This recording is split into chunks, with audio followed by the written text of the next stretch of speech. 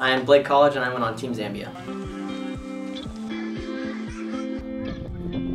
I'd say this summer I grew spiritually in my devotions and reading the Bible. Normally back at home I don't read my Bible as much and as faithfully. I would do it on Sundays and at youth group and everything.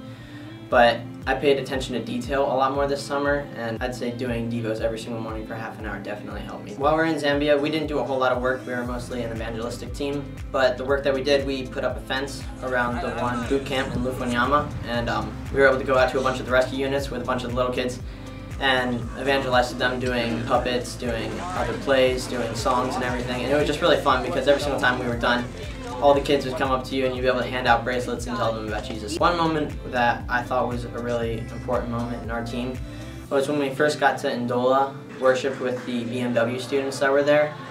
And being able to see their worship, it was a lot different than our worship, and they were all getting into it and their voices were amazing.